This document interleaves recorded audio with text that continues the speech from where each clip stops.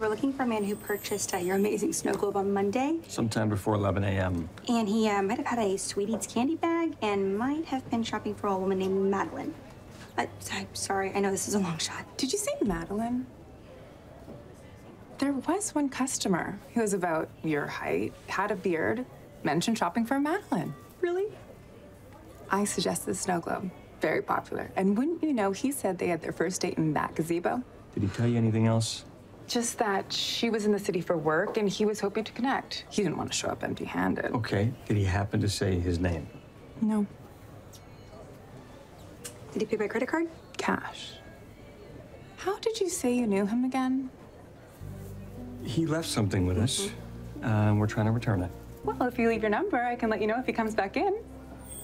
Time for him to come home for Christmas on Hallmark Movies and Mysteries.